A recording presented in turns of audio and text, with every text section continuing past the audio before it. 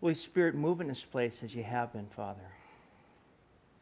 Lord, just as you've met us in worship, as you've met us in conversation, Lord God, even strategically, Father, now, move our hearts, Lord. We are hungry for you.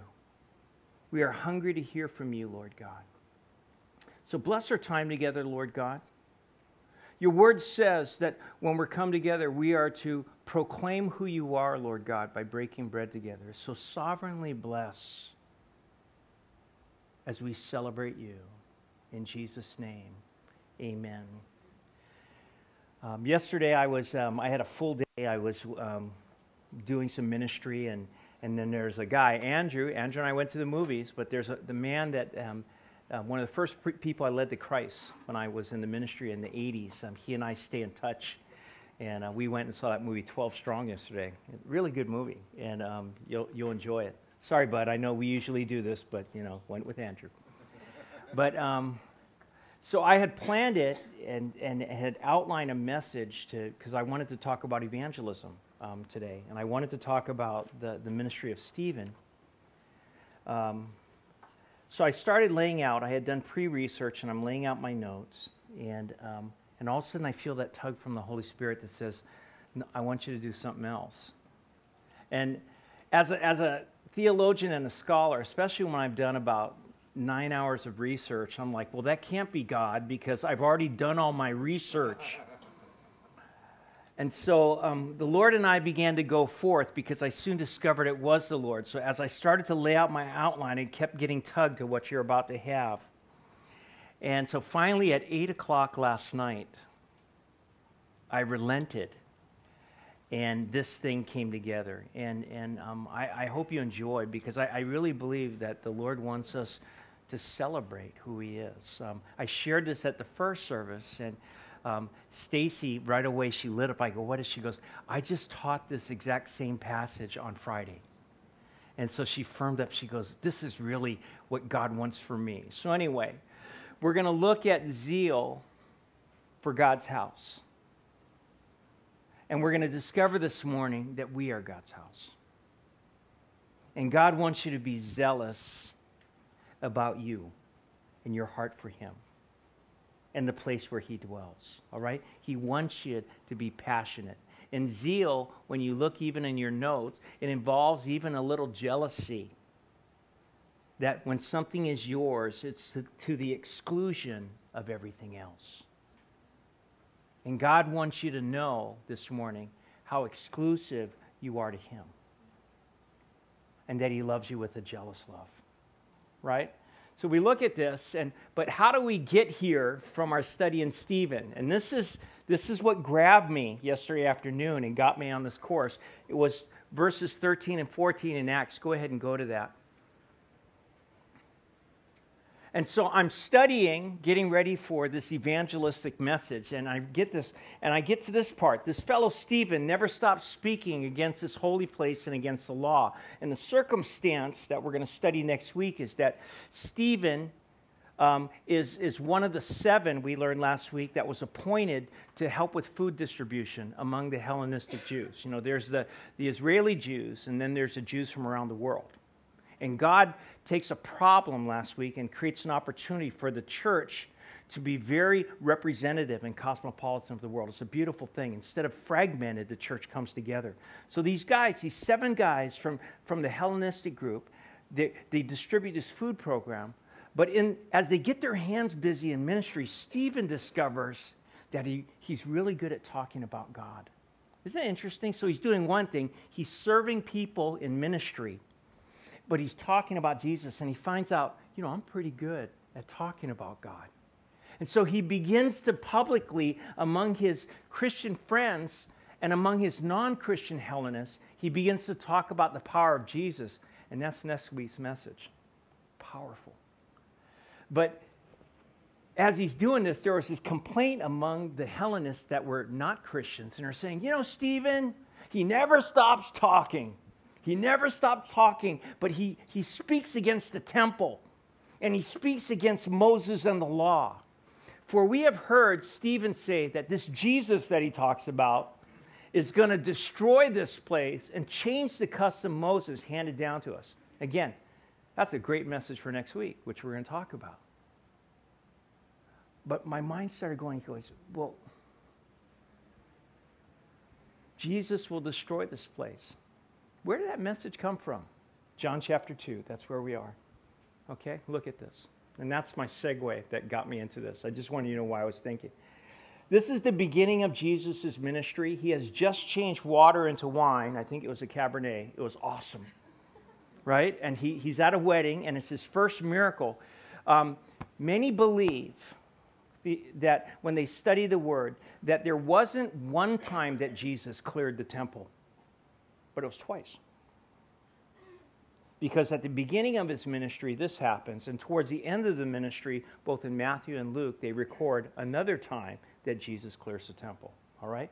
So in this inaugural beginning of the ministry, Jesus goes to the temple in Jerusalem, and he sees something that just gets him going, right? It says, now the Passover of the Jews was at hand, and Jesus went up to Jerusalem, and he found in the temple those who sold oxen and sheep and doves and the money changers doing business. Now, leave it there. This is normal. Passover, people are coming from all over Israel, outside of Israel. You know, the Hellenistic Jews are coming too. And they're wanting to make their sacrifice to be right to God.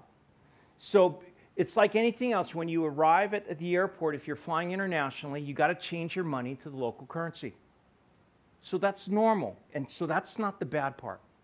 Secondly, if people are traveling, they're not going to haul their sacrificial animals hundreds of miles. They're going to bring money, and they're going to want to buy it there, okay? So this is not the part, so this is normal. So he sees normal in the temple area. There's something that's not normal. Go on. Verse 15. When he had made a whip of cords, so already you're going, wow, God, what's up? So the Lord walks in and sees something that he doesn't like. So he walks to the side and puts together a whip. Okay? Now, it doesn't take rocket science to go, the Lord's kind of upset about something. Can we all agree? He's making a whip. He drove them all out of the temple. So literally in the court of the Gentiles, he clears it out. He drove them out of the temple with the sheep and the oxen and poured out the changers' money and overturned the tables. Quite a spectacle. Did I put a picture in there? And this is just by Theodore Rombouts, and I like this picture because some of the pictures, depending on the artistic period, they're featuring women, and it's just more about the sexual portrayal. Other one there, it's just he's about to hit a woman. I go, no, that's not what's going on. And I like this picture because the Lord's very purposed in this. Of course, this is not how they're dressed. This is more a period piece. But you see these guys that are caught up in their money. You see them disheveled. And I think it accurately picks up the fact that people are freaking out because this guy's very purpose, and he's saying, get out of my house. So I like the way that Rombouts takes and go ahead and grabs this. Okay, go back to the scripture, Arlen. Thank you very much. And so we were at, he made a whip of cords. He drove them out of the temple, and with the sheep and the oxen. So not only their tables, he overturns them, and all their livestock, he's just saying, get out of the temple courtyard. And he overturned the tables. Keep going. Verse 16. And he said to those who sold doves, and we'll highlight this. Many of you know this, but I'll repeat myself. Doves were a poor man's offering. The majority of the tables sold doves because the majority of the people were poor. So there's a lot of these dove tables. So the first that John records as speaking is that Jesus is driving all these people, but he says to the guys that are doing this, take these things away, these doves. Do not make my Father's house a house of merchandise. Then his disciples remembered that it was written, zeal for your house has eaten me up. Okay, let's pause right here. So we already said it was normal during the Passover to walk into the court of the Gentiles and see all these merchants. There's money changers here. There's the for those who can afford it, there's sheep and those kind of sacrifices. Then for the poor people, there's the dove offerings. The dove section's really big. We've already established that. So walking in would be normal. So what did the Lord see that wasn't normal? Many scholars, when they researched this, they believe that what was happening is that people were paying double for what was going on. It was a market opportunity because everybody was there. Remember I described to you a couple weeks ago that in the priesthood there's about, on Passover, there's 18,000 workers there. There's the high priest, and then there's the 200 priests whose positions they had to buy. So this is rich people that are running it. These guys also organized the commerce that was going on in the courtyard. So these guys are double charging everybody. As they exchange money, they're taking their money. As they buy their sacrificial animals, they're charging an amount. And especially here with the poor people, they don't have that much money. That's why they're going doves. They're double charging them too. So the Lord sees this, and he's like, he goes in the back. He's spending time with his Father in heaven. And I just want to tell you, there's only one person, past, present, and future, that can be righteously angry. And that's Jesus Christ. The rest of us, no matter how upset we get at something that's going wrong, you never want to act in anger because we don't have a handle on our anger like the Son of God. Can I just say that? I'm righteously indignant. I'm acting because I have a righteous reason to do this. Take a breath. Take a step back. The Son of God makes this, and he purposely drives everybody out. And he makes a point. He goes, do not make my Father's house. People are coming here to touch God, to receive forgiveness, to feel a sense of relief from the burden of sin. Right? You come here with an expectation. Right? And we do our best to set a table to meet that expectation. You want to hear from God. You want to experience his presence. You want to know that your kids are safe. Right? And we do our best. There's always ways to improve, right? But the Lord saw something at his house that day, and he says, this is not appropriate. This is not right. And he says, you know what? The best way to fix it is you all get out of here. Do not take these poor people coming in and use them because you want to make some money today. And he drives them out. Zeal for his house has eaten me up. A little bit more. Verse 18. So the Jews answered and said to him, what sign do you show to us since you do these things? In the NIV it'll say he goes, what sign can you show us to say that you have the authority to do this? Now, let's take a step back. At church, which is called the house of God, they're so into what they're doing that now God is there. God walks in, and he doesn't like what he sees. So these priests look at God, and they say, God, what authority do you have? And I don't want you to get off. Lord, what authority do you have to clear out your house? Show us a sign that you have the authority to speak into this. Can you imagine the arrogance? Human beings going to the living God, Jesus, who's walking this earth, and saying, what's your authority to clean your own house? And we don't think of it that way because we're just watching a bunch of angry men. But look at what the anger and the religious spirit and the need for money has done. It has blinded them to the very idea that Jesus, God, is right in front of them.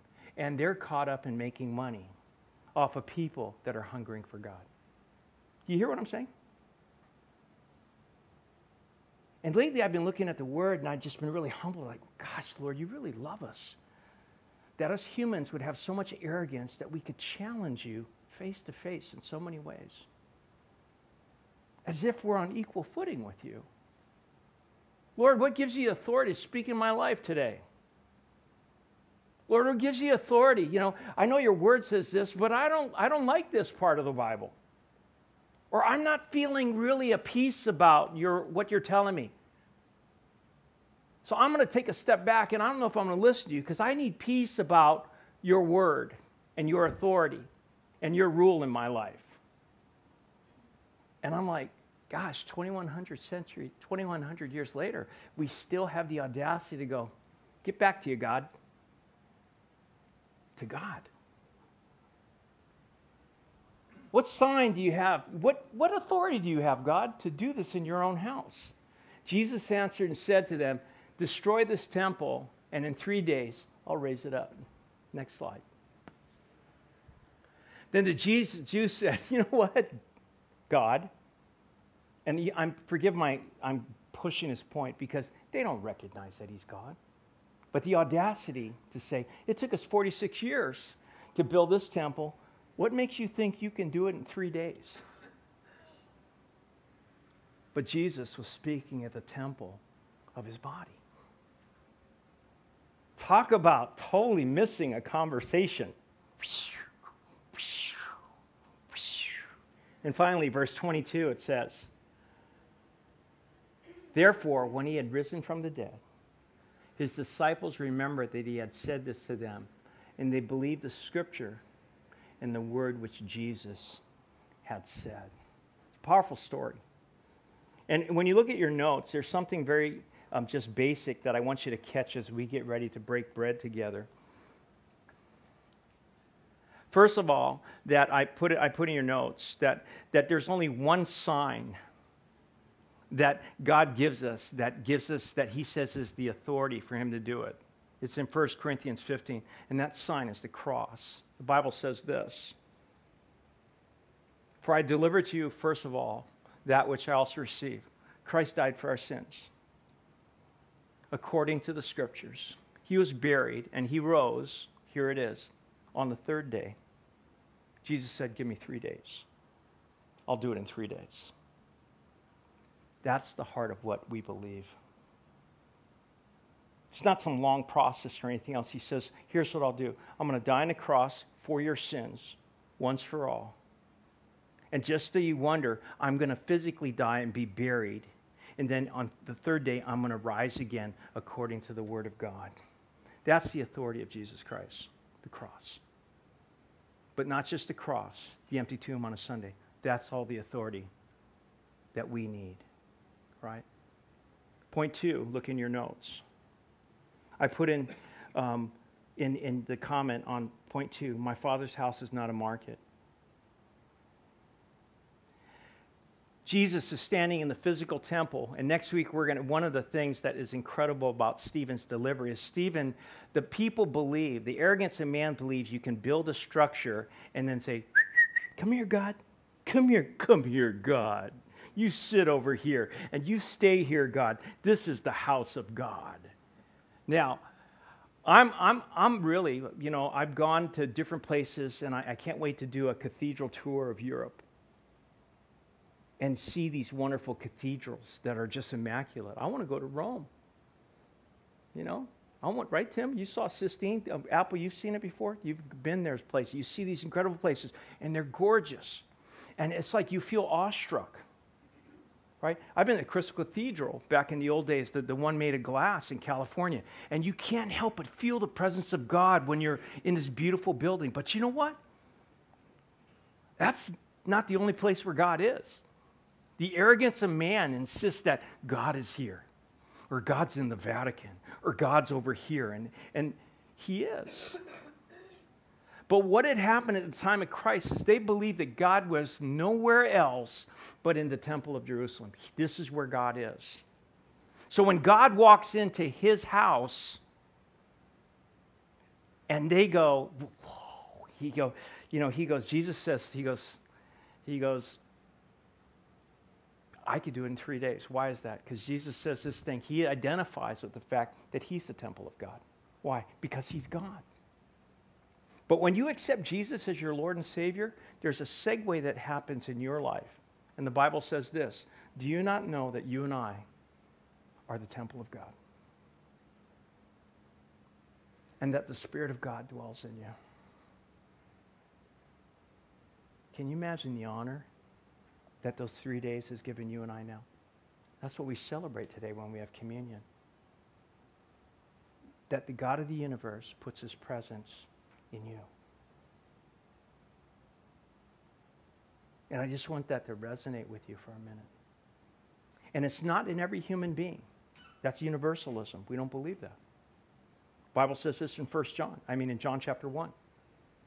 But as many as receive him, to them he gave the right. It is a right and a privilege to house the presence of God. Catch that. Oh, no, everybody's made the image. Yeah, we're made in the image of God, but God honors you and says you have the choice to invite his presence in and become a temple of the Lord. That he gave the right to become children of God to those who believe in his name. You receive him, you believe him, who are born, not of blood. It's not a physical right, not of the will of the flesh, okay? It's not that we can determine it for our children, nor of the will of man, right? It's just like, I'm just going to happen, but it's of God. That all these things happen, and God sets up in Revelation 3:20, which is not there. It says, the King of the universe stands at the door of your heart and he knocks and he waits. If anyone would hear the voice and I say, Lord, come into my life, you're welcome into my life, then he'll come. The God of the universe gives you, Marcus, a choice to say, Jesus, I want you in my life. But once he does, God considers you his temple. So look at the points that I made here. Number one, what sign can you show us to prove your authority to do this? It's the sign of the cross. My Father's house is not a market. And the third point that we have here this morning is I'm not for sale. If we truly believe we're the house of God, then we need to make a decision not to put ourselves up for sale. The Bible says this in 2 Timothy 2. And we'll end with this. In a moment, Tim, we'll end. In a great house, that is what we are, housing a great God when we've invited him in. There are not only vessels of gold and silver, but also of wood and clay, some for honor and some for dishonor. Therefore, if anyone cleanses himself from the latter, the dishonorable stuff, he will be a vessel of honor, sanctified, useful for the master, prepared for every good work. And the heart of what God is calling us, I believe, this morning, and I was wrestling with this, as I've been reminded this week especially. I was talking to my mentor on Friday, one of my mentors.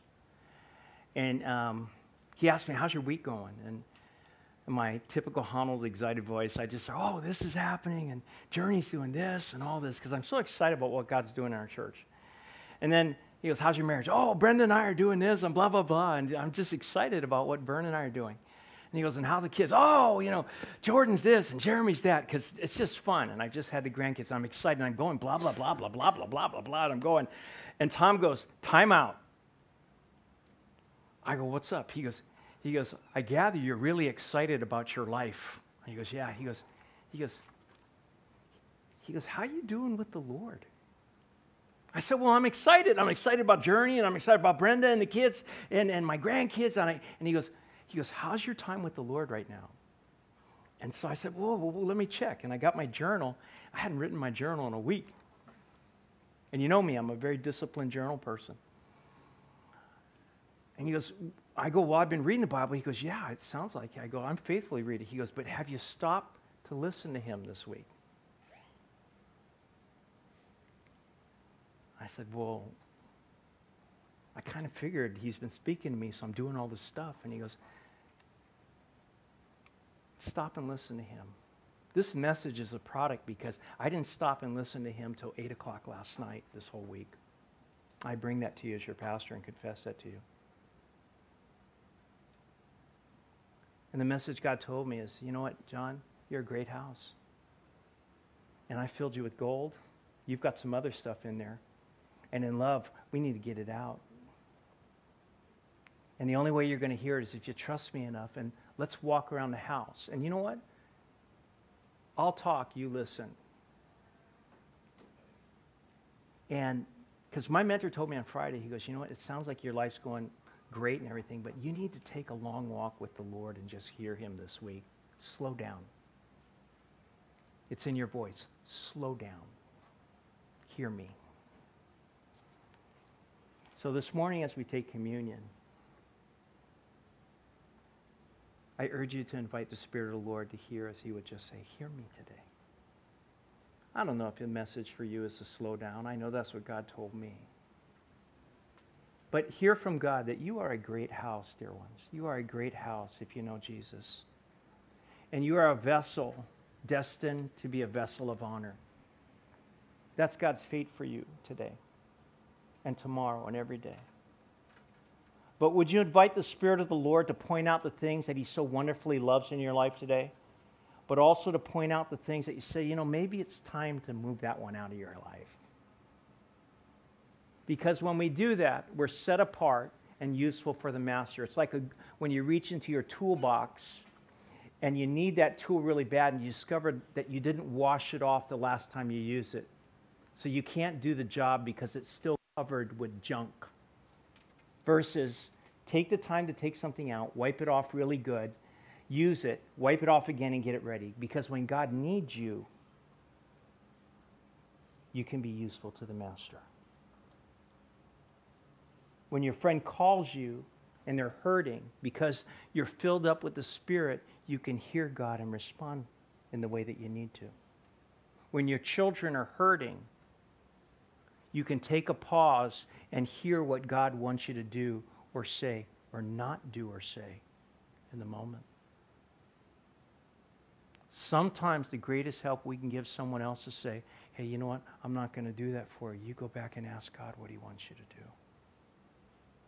Us parents are the great fixers, the great credit card pull-outers, the great money thing, the great this. And we need to teach the next generation that it's not always that fast and that quick and that easy. It's taken too long. It's taken 3 days, Dad. Well, it's probably going to take 30. I can't do that. Yes, you can. I'm going to invite you up to Him. We're going to have communion this morning. And could somebody go ahead and grab the kids and just let the kids know that we want to bring them back in? And we're not going to pass it out. We're going to wait till the kids get here. But Tim's going to begin to play, and I just want you to reflect on the Word of God today. In a moment, your children are going to come in, for those of you who have them.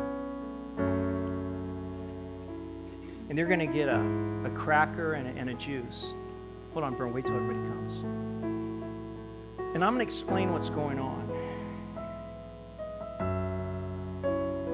Because the Bible says that when we eat this bread and drink this cup, we proclaim Jesus.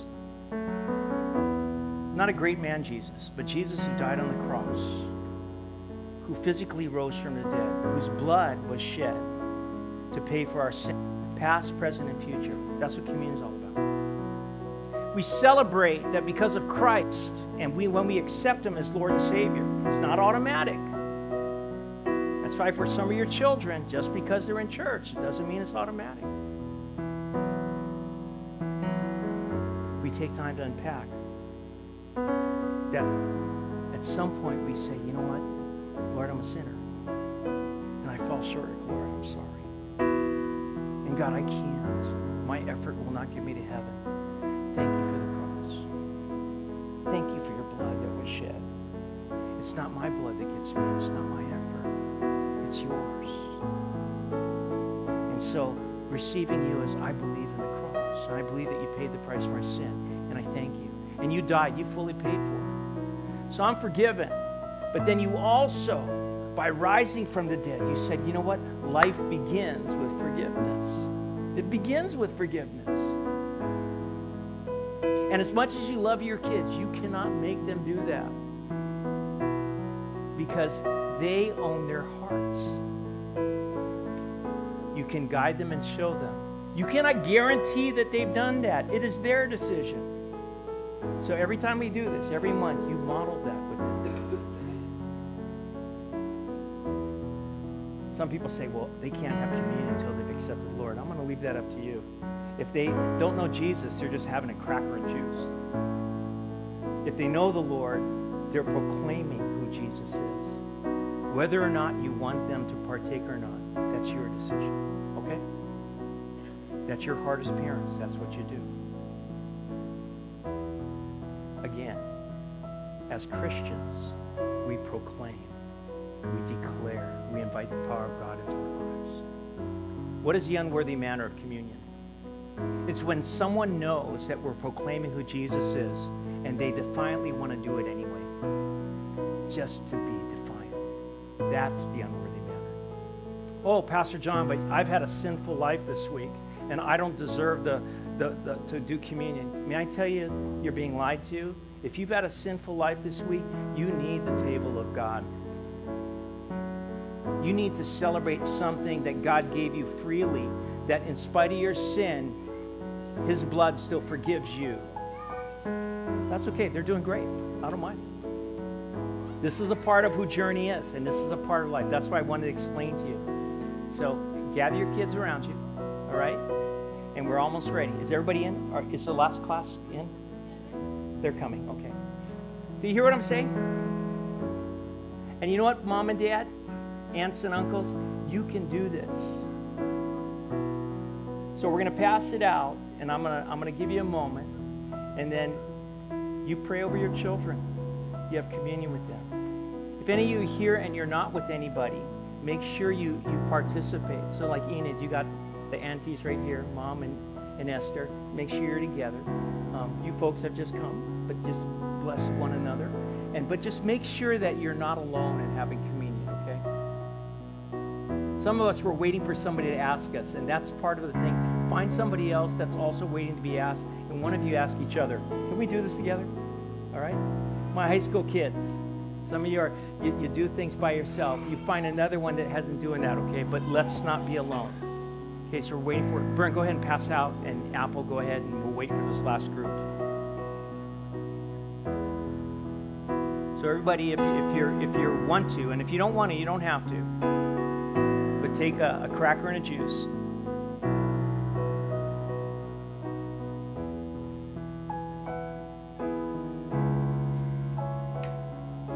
Brenda's coming from the back, so be patient. We'll get there. So Kyoki, we're waiting for one more group of kids. Is that Luca's kids?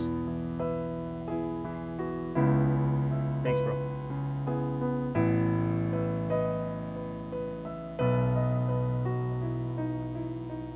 And then Brenda, after, why don't you come up and I'll have communion with you. You're very lucky. I'm just kidding.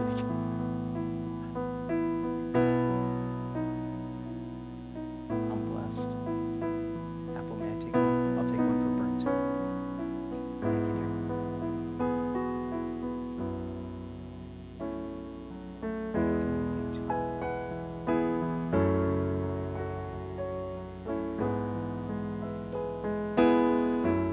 Thanks, Stacy. They all coming in. Thanks, Shannon. Thank you very much. And thank you for your patience. It's just important that we do this as a family today.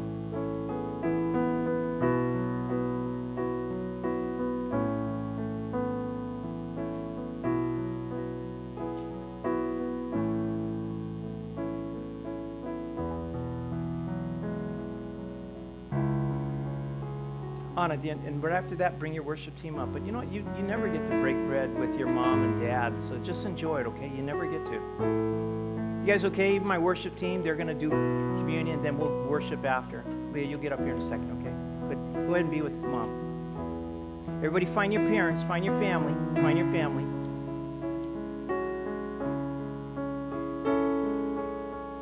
Everybody together? Okay,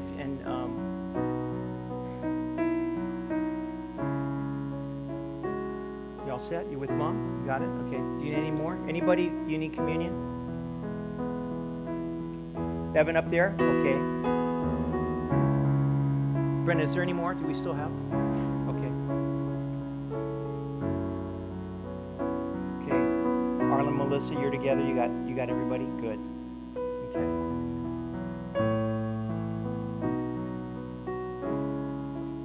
And again, throughout the year, I want to make a big deal about this day in our church. Is that okay? I want to make a big deal about this. And then Apple there, and then make sure you're with your husband after, okay?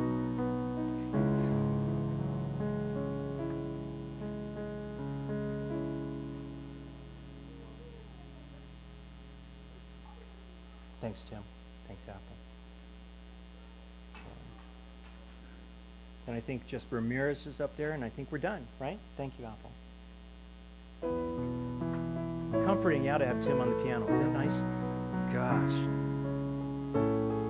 We've been doing this for years together.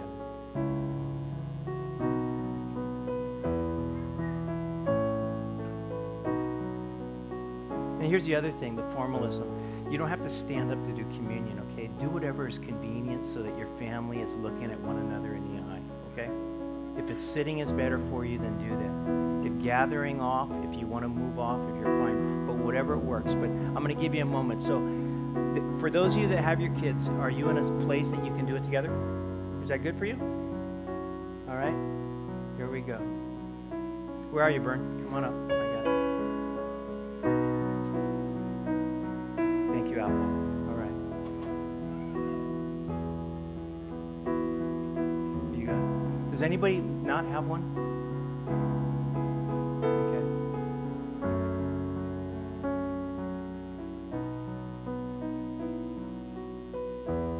So you're going to hear it when the Grubers are going to do it together. You're going to hear a pause in the music, okay? But that's because they're going to have communion. So, okay, here we go.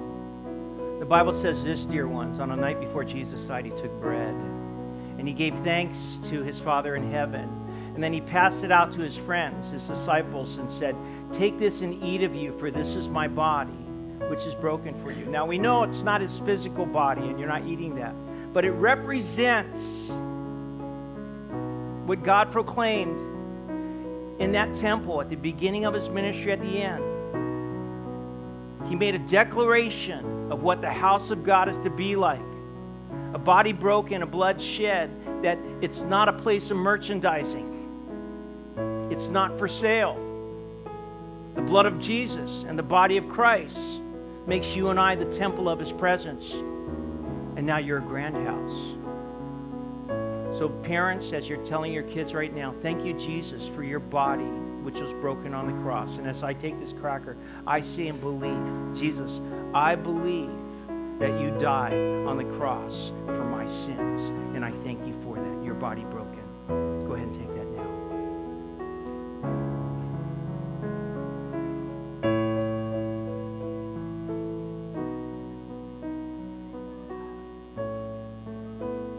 Now, furthering that in Jesus' name, it says that at the end of the meal, he took a cup filled with wine. Parents, relax. Grape juice is on the agenda. But he said, this cup represents my blood that was shed. See, because in Bible times it says when there was something that was done wrong, only blood could pay the price for sin. So they were discovering that the blood of animals was only week to week to week. And every week, it just never quite did it. So the blood of Jesus, he died once for all. And that's what we believe.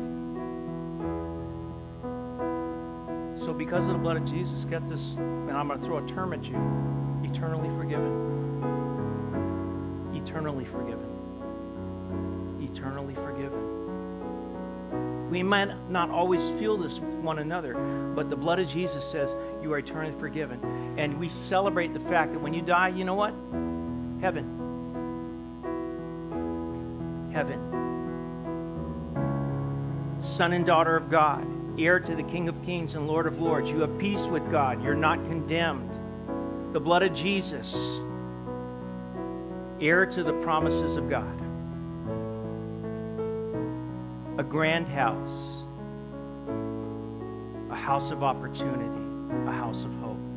So Lord, as I take this cup, I thank you, Lord. I declare that your blood was shed for me. I am forgiven. I'm a child of God. I am an heir to the King of Kings and Lord of Lords. I have eternal life destined for me, Lord. I drink this cup and I say thank you that I'm a child of God. Go ahead and do that. Hallelujah. Hallelujah. Whatever else you want to pray over your kids, I want to invite the worship team up. We're going to do a couple songs. You know, it's a little different, but now we're going to worship the Lord who has forgiven us. With your kids, let's just keep it solemn, not a talk time, but let's just worship God together now. Can we do that?